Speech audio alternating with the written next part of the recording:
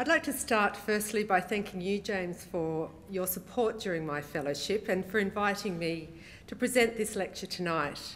I'm very humbled by your invitation to follow in the footsteps of many of my UNSW colleagues and international visitors who've also presented lectures, including my dear friend Deborah Brennan, who I think inaugurated this series a number of years ago. And thank you, Andy, for your very kind words.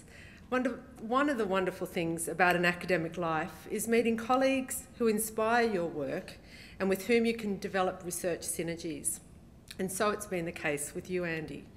Anyone who knows Andy won't be surprised to know that she challenges me often, but always in productive and very positive ways. You're a model of intellectual integrity and rigour and an inspiring teacher. You've ingrained in me a deep understanding of the importance of law as a tool of social change, and you've been a great friend and made my life here at UNSW a very happy one, so many thanks. Events such as these always take a lot of work, and tonight I'd like to acknowledge the efforts of Will Balfour and his team, and to thank Emily Waller and Rose Gray, my incredibly dedicated research assistants, who make my research life possible. And I'd also like to acknowledge here, while I have the opportunity, the support of my husband Robert, my wonderful family and friends and colleagues, many of whom are here tonight. So, in February 2011, I was fortunate to spend a month in Florence with my family while on a fellowship at the European University Institute. And yes, I'll admit that international adventures are also unquestionably another great thing about the academic life. Being out of season, we had the privilege of exploring Florence's magnificent museums at our leisure. And one afternoon, wandering through the Pitti Palace with my mother-in-law Betty, who's here tonight, we were stopped dead in our tracks, arrested by Rubens' masterpiece, The Consequences of War. A large work, it dominated the wall on which it hung, not only because of its dimensions and its exquisite execution, but also because of its subject matter. Immersed in my project on gender justice at the International Criminal Court, the painting held very strong resonances for me. And tonight I want to start by exploring a few of these because I think they go to the heart of the so what questions that frame this lecture. So The Consequences of War was painted in 1638 and captures the turmoil of the 30 Years' War that was engulfing Europe at this time. Importantly, the war ended in 1648 with the Peace of Westphalia, a series of treaties that established the foundations of the contemporary international relations system based on the notion of state sovereignty. The allegorical painting, commissioned by the Medici family, projects a strong anti-war message, reflecting the devastating consequences of conflict. In this masterpiece, the central illuminated figure, Venus, the Roman goddess of love, appears as a plaintive victim. Despite her entreaties, her lover Mars, the god of war, seems determined to carry on the battle, spurred on by the wicked Alecto, the goddess of fury. The darkly draped female figure of Europa looks on, desperately, while her sister, representing arts and culture, is trampled. The cowering woman, clinging to her child, points to the particular vulnerability of mothers and children in warfare. The nakedness of almost all the female figures is a reminder to the viewer of the violations of women's bodies in war. In illustrating the terror and destruction that comes with conflict, the painting reminds us that war has always been understood in gendered terms, presented primarily by the male warrior and the female victim. Though here, with the presence of Alecto, Rubens also raises the spectre of another female archetype, the furious monster. These gender dimensions of conflict, conveyed with such powerful imagery in Rubens' painting, have not only been reflected in art, but also in conflict-related politics and diplomacy, and in the laws of war. As in this masterpiece, international humanitarian and criminal law, including under the Geneva Conventions, has tended to portray men as the architects and the combatants of battle, the active, legal subjects of armed conflict. By contrast, women have been treated primarily as vulnerable victims and as mothers, but rarely as independent public actors. In distinction to Rubens' masterpiece, women's roles as belligerents and perpetrators of violence have largely been ignored under the law. The foundations of contemporary international law, developed at the same time as Rubens' painting, were strongly influenced by Dutch diplomat and jurist Hugo Grotius. According to international legal scholar Diane Aman, Grotius's worldview, quote, depicts women and children as bystanders, beings not fully conscious of the world around them, not actors, but rather objects in the tableau of the battlefield. Importantly, from my research perspective, the law has been especially blind to the systematic and widespread use of sexual and gender-based violence, experienced by men and boys, but especially women and girls. For millennia, conflict-related sexual violence has largely been seen as an unfortunate but incidental consequence of war. Where such violence has been recognised as a crime, it's been considered in Grotius's terms a violation of chastity. Rape and other forms of sexual violence have been considered a crime against the honour of a woman and of her male protectors, but not a grievous violation equivalent to other war crimes. Rarely identified, investigated or prosecuted, the victims of conflict-related sexual violence have survived largely without the protection of the law, left to carry the shame and stigma of their traumatic experiences. In those extraordinary instances where the perpetrators of these crimes have been put on trial, their victims have often suffered a re-traumatisation in the courtroom. These victims have faced humiliating questioning, aspersions about their character, and disbelief in their testimony. Prosecutors, relying on methods that are often inappropriate for the investigation of sexual violence crimes, have assumed that these crimes are necessarily harder to investigate and prove in a court of law, a view judges have helped to encourage and reinforce. These are some of what I call the gendered legacies of international criminal law. The so what questions that I want to pose tonight are: how far has international law moved on from the gendered images depicted in Rubens' painting and historically codified in international criminal law? To what extent do the gender justice rules underpinning the new International Criminal Court reflect a turning point in the recognition of women and victims of sexual and gender-based violence? Where and why have some of these new provisions been resisted? And what are the consequences of the gender justice outcomes of the new court for its legitimacy? I'm interested in exploring these questions out of a general interest in securing institutional gender justice, and more specifically from a concern about the ongoing legitimacy of the ICC.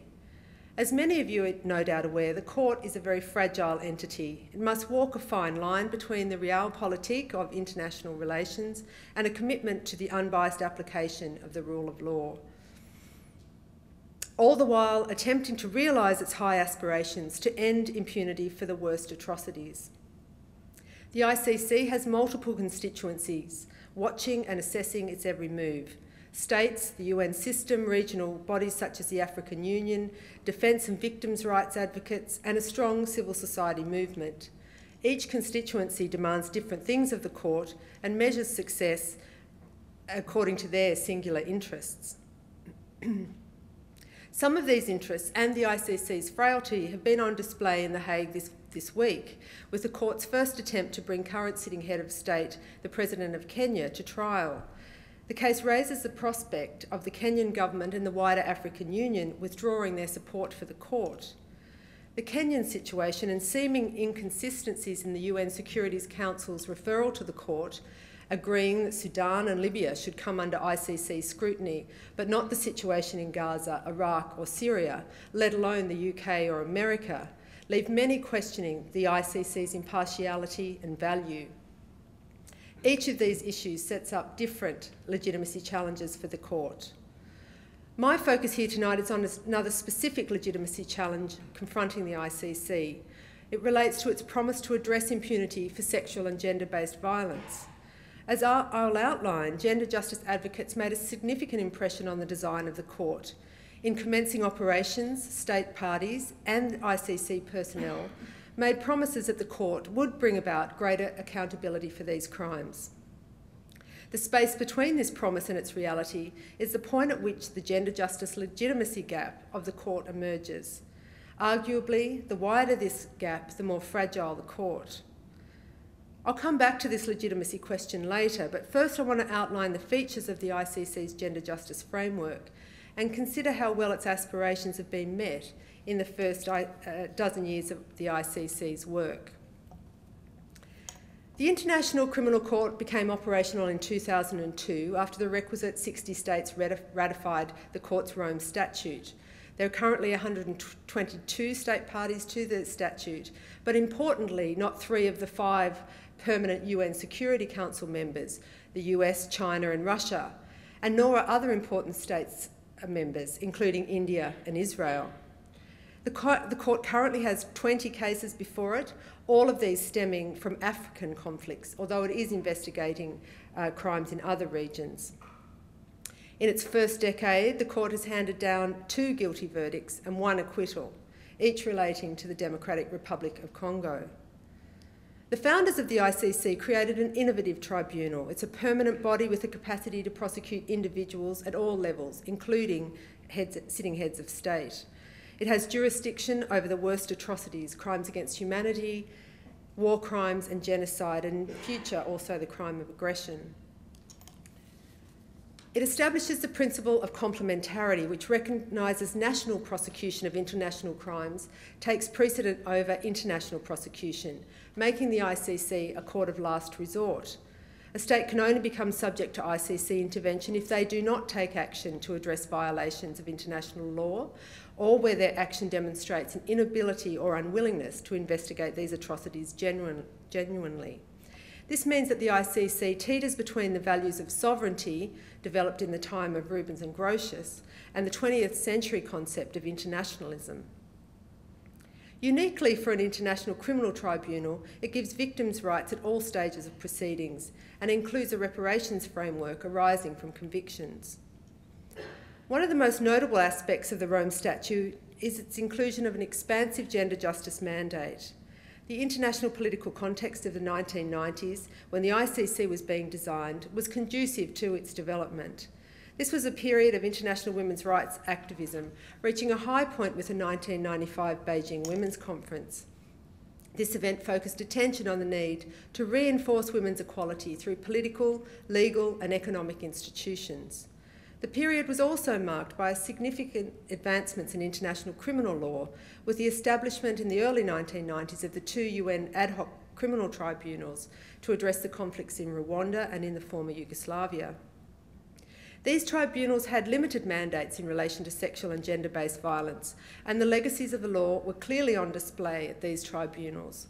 Female witnesses were subjected to harsh and insensitive cross-examinations. Prosecutors were remiss in including charges of rape, despite extensive evidence of such crimes. And sexual violence charges failed to stand up in court due to the poor quality of the evidence.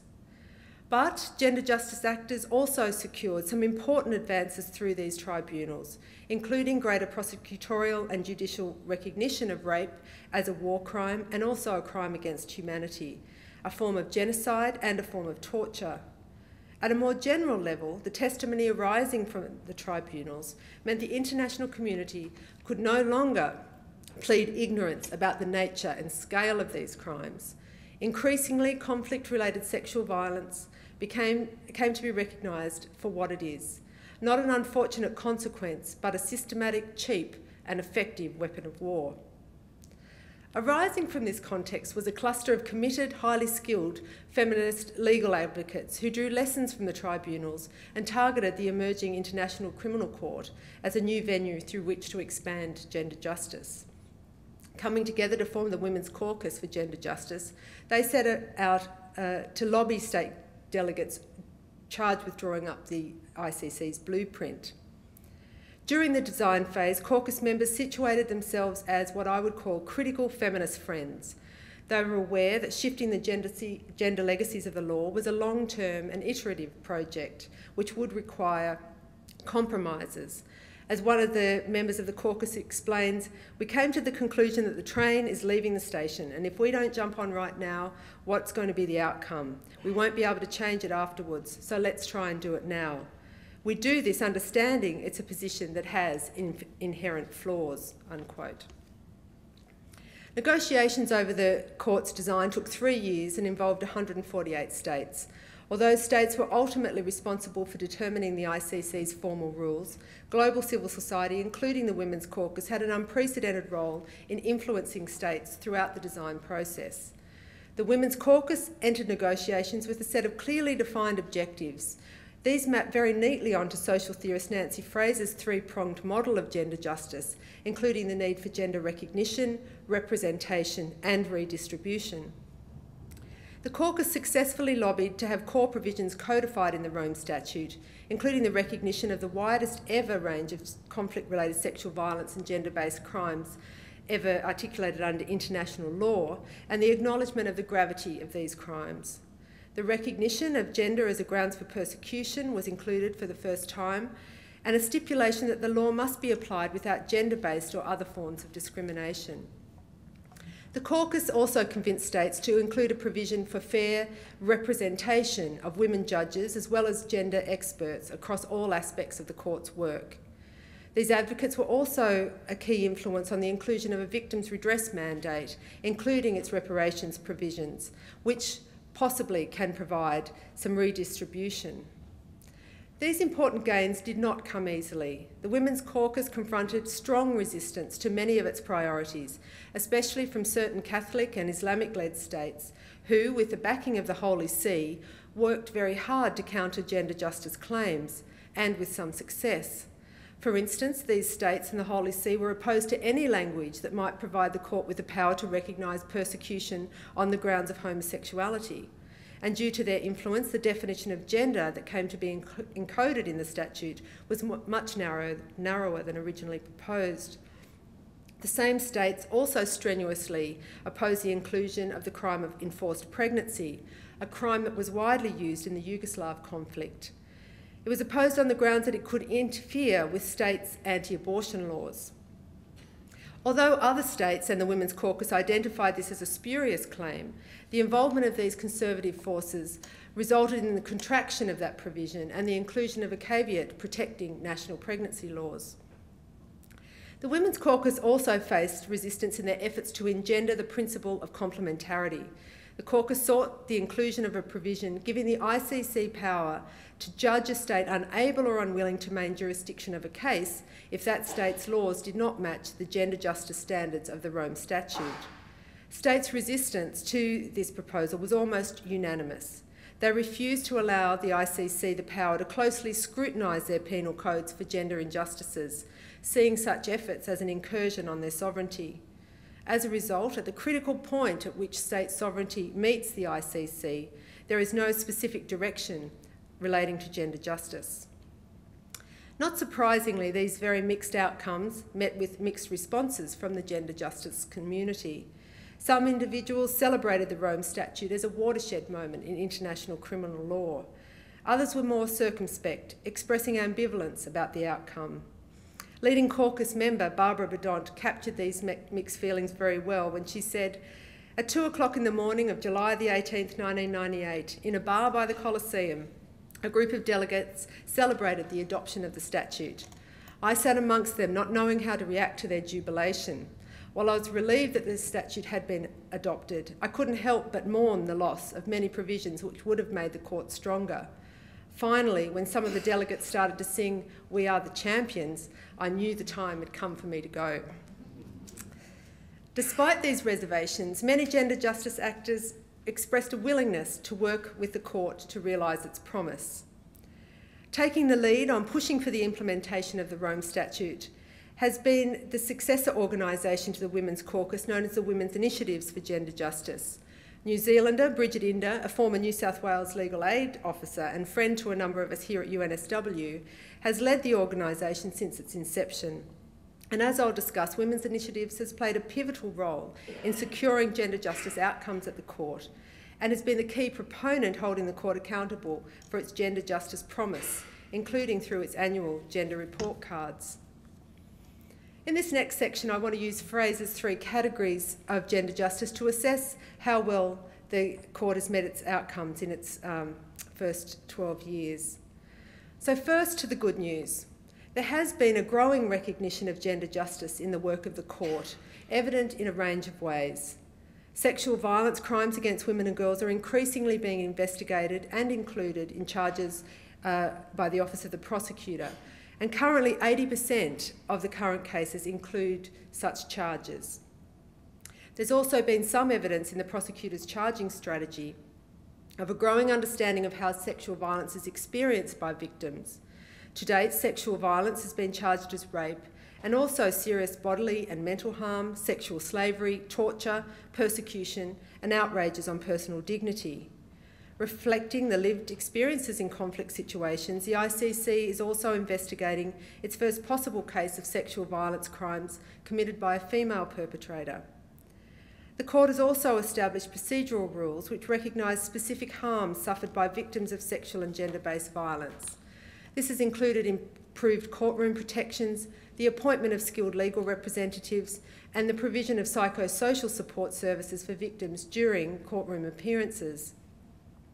As my UNSW colleague Ludmilla Stern has shown, the ICC's Translation and Interpretation Division has also paid careful attention to the needs of victims and witnesses, including those of sexual violence, when giving their testimony. One of the most unambiguous and standout developments at the ICC relates to the representation element of gender justice. Currently, 60% of ICC judges are female, and as this pink line on this graph shows, that figure has increased at almost every judicial election since 2002. The number of women judges at the ICC surpasses the record of women's representation in any court, based on all the evidence I can find, as well as at any other international criminal tribunal. The outstanding results of the representation of women on the ICC bench has triggered a remarkable event. In December this year, the ICC's Assembly of States Party is poised to elect 6 new judges. The Assembly is in the unique position of being required to vote for a minimum of 1 male candidate to ensure that there is not an over-representation of women on the bench under the Rome Statute standard of fair representation of men and women in the judiciary. This really is a stunning development, one that would have seemed unimaginable to the court's gender justice architects just 12 years ago. Following the argument of feminist political theorist Anne Phillips, it's my view that the level of female judicial representation is an important development for its own sake. Whatever the political, and by this I mean gender justice, orientation of these female judges, their presence sends a critical message to the world that women are equal international citizens and have both the right and the capacity to adjudicate on matters of global significance. But importantly, as the literature on gender in legislatures tells us, it's not just the number of women that matters to gender equality outcomes, but whether both women and men within institutional settings are committed to these goals. And it's important in this context to note that the ICC includes rules to have judges with sexual and gender-based violence expertise.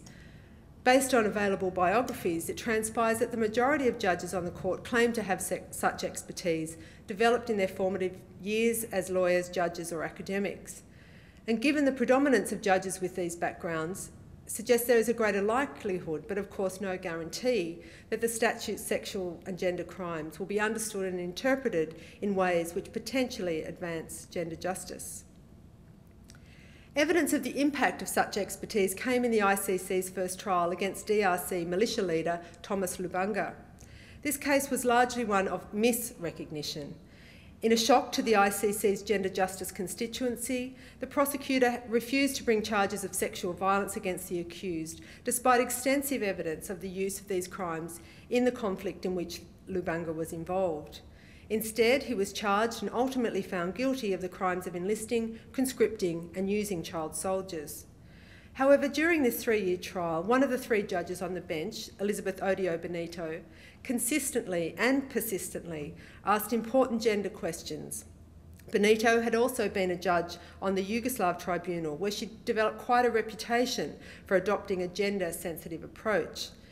In the Lubanga case, through her questions, Judge Benito drew out testimony from victims about the different experiences of boy and girl soldiers, including the perpetration of sexual violence against them. And when it came to the verdict and sentencing stage, the majority judges refused to acknowledge that sex and gender evidence, blaming the prosecutor for a lack of charges. Benito, respectfully, strongly disagreed with her colleagues. Handing down dissenting decisions on the verdict and sentencing, Judge Benito argued that sexual violence was indeed intrinsic to the experiences of child soldiers and that such acts should be taken into account in sentencing Lubanga. Judge Benito's minority decisions created a backlash. In one commentator's view, her ruling, quote, appears rather as a policy speech for certain constituencies in the NGO community than a strict judicial analysis. Another argued that Benito's dissenting opinions reflected, quote, the latest trend of international decisions, which is to have a strong dissent from a Latin American judge trying to push a human rights agenda. These statements highlight the ongoing legitimacy challenge faced by judges seeking to apply the gender justice rules provided under the Rome Statute. But a more positive reading sees that Judge Benito's dissensions show the importance of having a judge on the bench able to bring to light gendered experiences of conflict, even if these views do not immediately impact the outcomes of the trial. Encouragingly, although Benito's dissensions made no difference to Lubanga's verdict and sentence, some aspects of her decisions have already been applied in other ICC cases, perhaps reflecting a growing gender sensitivity at the court. Significant too in terms of representation is the election in 2012 of Fatou Bensouda as the ICC's second prosecutor. And as you might be able to see in this slide, Prosecutor Bensouda has pledged to make gender crimes a priority of her 9-year term. As a sign of her commitment to this area, she invited Bridget Inder from Women's Initiatives to be her special gender advisor, and together they've designed the prosecution's first detailed gender policy, which was released in July this year. Another important advance in relation to representation has come about through the use by gender civil society advocates of the ICC's amicus curiae or expert submission provisions. Women's Initiatives have been granted leave on several occasions to provide submissions that give the court contextual information about the extent, use and nature of sexual violence in conflict settings, and often these submissions have been reflected in the judge's deliberations.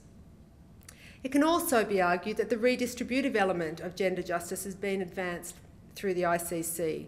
The Court's Trust Fund for Victims has responsibility for administering reparations orders of the Court, as well as its own assistance programs. The Trust Fund has developed dedicated programs to address the needs of women and girls, including education of former girl soldiers, support for women and girls who have borne children as a result of conflict-related rape, and special women's healthcare facilities. Also importantly, in the ICC's first and so far only reparations decision in the Lubanga case, the trial chamber agreed to principles that include victims of sexual and gender-based violence. In direct contrast to the majority's verdict and sentencing in this case, and reflecting the submission of the Women's Initiatives, the judges unanimously argued for the development of transformative gender reparations principles, including measures capable of dismantling gender hierarchies in the DRC. These positive developments meet, or in the case of the judiciary, exceed the expectations of gender justice architects of the ICC. However, as anyone interested in gender equality would expect, they're only part of the story. Those responsible for implementing and interpreting the court's gender justice mandate have helped reinforce gender legacies through gaps, silences and obvious points of inaction. The most challenging area of ICC gender justice practice has been in ensuring sexual and gender-based crimes are properly investigated, charged and successfully prosecuted. And my PhD student, Rose Gray, is finishing a very important dissertation on this topic, in which she shows that although the ICC prosecutor is increasingly charging sexual and gender-based violations, there is a significant fall-off of these charges during the court proceedings. A decline in charges should be expected in any criminal trial, as the standard of proof increases at each stage. However, as Rose's data in this table shows, with sexual crimes marked in pink, the drop-off is much steeper than for others. We are left with the stark result that in the court's first 12 years, the ICC has failed to secure a single conviction for sexual or gender-based violence. As one scholar has recently noted, there must be more going on here than just problems with technicalities of the law. I think two factors help account for this poor record, both of which are tied to the gender legacies of the law. First, the ongoing weaknesses in investigation and evidence gathering undertaken by the Office of the Prosecutor. In their decisions, judges have been scathing in their criticism of the office, and especially the first prosecutor, Marino Ocampo, for evidence being insufficient, poorly pleaded and incapable of supporting the charges sought. Women's initiatives and other civil society actors have made specific criticisms about the weaknesses in the prosecution's efforts to gather the appropriate evidence, standard of evidence to convict alleged perpetrators of sexual and gender-based violence. In May this year, the court handed down its second guilty verdict in relation to another DRC militia leader, Jermaine Katanga. In this case, the accused was convicted on all but the sexual violence charges.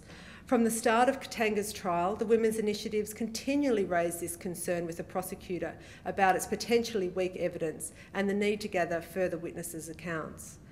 They argue that the prosecutor should have been aware of the need to make a special effort in this regard, given, in the Women's Caucus Initiative's view, the, quote, additional judicial scrutiny uniquely but predictably applied to acts of sexual violence. Judge Christine van den Vingard pulled no punches in her decision in Katanga, excoriating the prosecution for its extremely weak evidence base, its lack of due diligence and credibility problems throughout the case, including in relation to sexual violence. But all the blame for the ICC's lack of conviction in its first 12 years cannot be laid at the door of the prosecutor. The judges too have contributed to this poor outcome. In a number of cases where the prosecution has advanced strong evidence, judges have adopted a narrow reading of the law, sometimes narrower than the UN ad hoc tribunals. For instance, the ICC judges refused to accept, in line with rulings from the Rwandan tribunal, that forcing women to undress in public in order to humiliate them met the gravity threshold for a crime against humanity. In another case, the chamber dismissed the prosecutor's attempt to link charges of rape to charges of torture to allow the court to recognise not only the harm to the rape victims themselves, but also the harm suffered by their family members who were forced to watch the violation. Such cumulative effects were recognised at both the Yugoslav and Rwandan tribunals. In one of its most bizarre rulings of all, in a Kenyan case, judges refused to accept that forced circumcision and penile amputations were sexual crimes, reflecting a very limited understanding of the gendered nature of the law and the varied experiences of sexual violence. Another problem at the court is that the Office of the Prosecutor appears to have paid very little attention in its complementarity investigations to establish what action, if any, a state has undertaken to address reported crimes of sexual and gender-based violence through domestic prosecutions. Gender justice actors concerned during the court's design phase is being borne out in practice. That is, the lack of overt provisions in the Rome Statute to direct the court to scrutinise domestic sexual violence prosecutions means impunity for these crimes continues. The ICC also confronts a gender representation discrepancy across its victims' redress mandate. Substantially fewer women are involved in the ICC's outreach programs or come forward to register as victims with the court. In the most stark situation in Darfur, there are 70% fewer women registering as victims. This gender disparity has a knock-on effect. It leads to a problem of recognition. Without women's voices in the courtroom, international criminal law is left with only a very partial understanding of women's experiences of war and conflict. It also potentially sets up problems for the court's redistributive functions. It could be the case in future that those not registered as victims in a particular case will have less access to any reparations awarded by the court.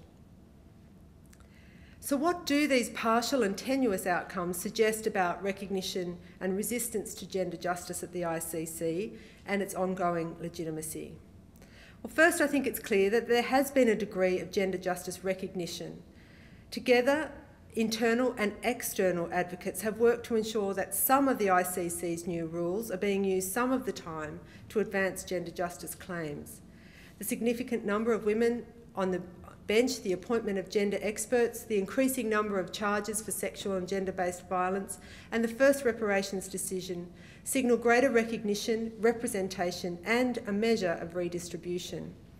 Judge Benito's probing and dissenting opinions in Lubanga show that even where a case produces negative outcomes in terms of the verdict and sentencing, interventions by key actors within the court can ultimately lead to a deeper understanding of the gender dimensions of crimes.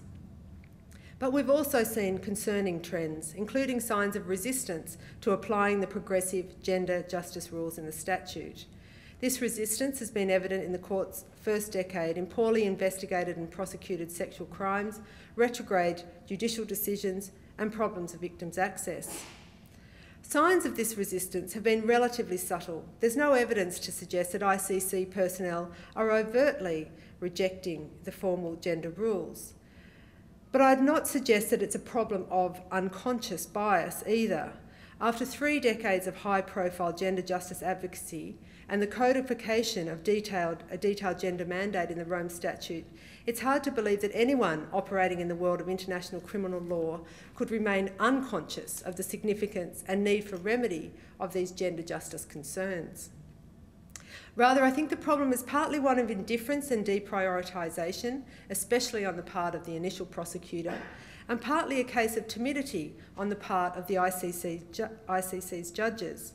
It's been well recognised that international criminal law in general has developed through a process of judicial creativity, in contrast, I think, to that pejorative term, judicial activism. The problem at the ICC is that judges have largely been unwilling to act creatively when it comes to the court's gender justice rules. ICCs have the scope under the Rome Statute to interpret the rules in ways that could transform the experiences of women and of sexual and gender-based violence victims under international law. In the court's first 12 years, it appears very few have the appetite to do so. This is probably not unrelated to the fact that when judges do attempt to use these rules, as Judge Benito did, they quickly become targets for attack, demonstrating the ongoing influence of gender legacies of the law. What I think we're seeing here at the ICC is a process of displacement, what my Edinburgh friend and colleague Fiona Mackay would call one of remembering the old and forgetting the new. In the first decade, we've seen examples of the Office of the Prosecutor, judges and other actors at the court allowing the legacies of the law to slip back in, to infiltrate, if you like, its operations, with little, if any, resistance. This highlights the tenacity of the gender legacies of the law. A reason for their persistence, I'd suggest, comes from the fact that they are instantiated not primarily through positive action, but through episodes of inaction.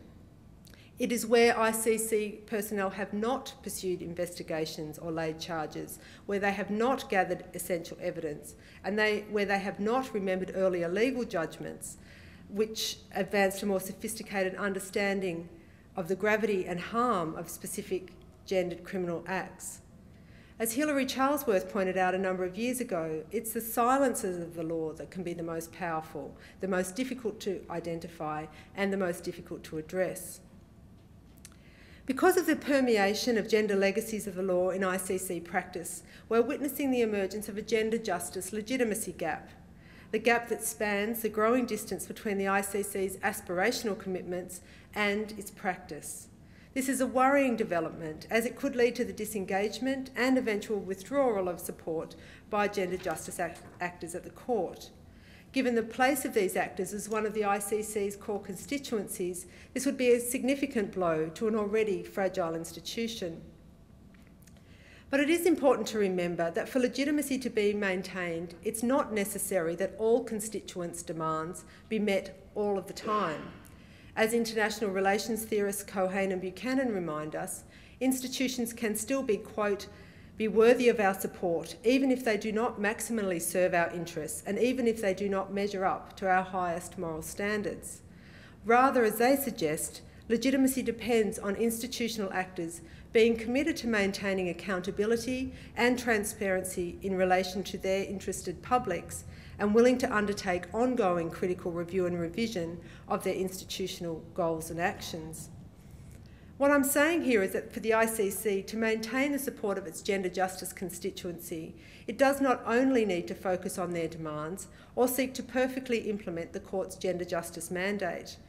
Rather, the ICC must work to engage this constituency, be willing to justify its decisions and policies to it, and display an ongoing commitment to learning from and acting on its obvious failures and shortcomings. And encouragingly, it does appear that the court is putting some effort into maintaining the confidence of its gender justice constituency, despite its dismal prosecution record and other initial missteps. The prosecutor's recent gender policy is probably the best example here. It demonstrates a willingness of the prosecutor to critically reflect on the court's practice in its first decade, identify its shortcomings, and commit to revising strategic operational policy into the future. The ICC has also undertaken other reviews, including in relation to victims, which identified the need for further adjustment to court practices to better enable participation and protection for those most vulnerable, singling out victims of sexual and gender-based violence. As we know, the proof of these measures will be in their implementation. Nevertheless, I think that even in their adoption, these reform efforts send an important signal that ICC personnel are not blind to the gender justice legitimacy gap that is emerging and are seeking to respond appropriately. These measures may well help reset the gender justice path at the ICC. Finally, I also want to suggest that strengthening the legitimacy of the ICC requires a two-way effort, not only from the court to its constituency base, but vice versa. I think that it's important for the long-term viability of the ICC that its external gender justice community responds in two ways. First, it's important that it reassesses and perhaps dampens its expectations about what the court can deliver, as I think that over the years there's been a degree of mission creep and unrealistic and expanded expectations of the court's role, not only by the gender justice community, but the broader ICC civil society community as well. Like all international organisations, the ICC's aspirations are not matched by its capacity, a fact made amply apparent in the court's first decade. But this is not to let the ICC off the hook for its gender justice mandate, but to ask its constituency to follow the ICC's lead, to take stock, re-evaluate the ICC's capabilities in light of its early developments and resources, and realign its objectives within these limitations. Second, I want to suggest that the ICC's gender justice constituency and the broader women's movement becomes more focused on how to catalyse the ICC's mandate, especially through its complementarity provisions, to strengthen gender justice at the national level. This could include gender justice groups operating within states and through national human rights institutions to support investigation and evidence-gathering processes. Most productively, these organisations could work to encourage states to ratify the Rome Statute and then, importantly, implement its advanced gender justice rules into the local penal code, helping to strengthen state-level accountability mechanisms. Bringing domestic laws up to a standard equivalent to the Rome Statute is certain to be a more fruitful avenue for addressing impunity for conflict-related sexual violence crimes than a handful of high-profile prosecutions in The Hague. The gendered consequences of war, captured in Rubin's masterpiece, continue to resonate in the practice of the International Criminal Court. The effort to redraw the boundaries of the law to better recognise men and women's experiences of conflict has been a contested and iterative process. The scorecard of the ICC's first dozen years suggests there are still pockets of resistance and a long way to go to achieve complete gender equality under the law. Potentially transformative rules are in place and women have secured a position on the bench. What is required now are sensitive investigations, convincing evidence, targeted charges and bold judging. The closer the alignment between the ICC's rules and practices, the stronger will be its foundation and the more robust its legitimacy. If past practices are a window into the future, this alignment will not come easily. It's likely to arrive in small, contentious steps, but the effort will be worth it if it results in a more complete understanding of and accountability for the consequences of war for men and boys and women and girls. Thank you.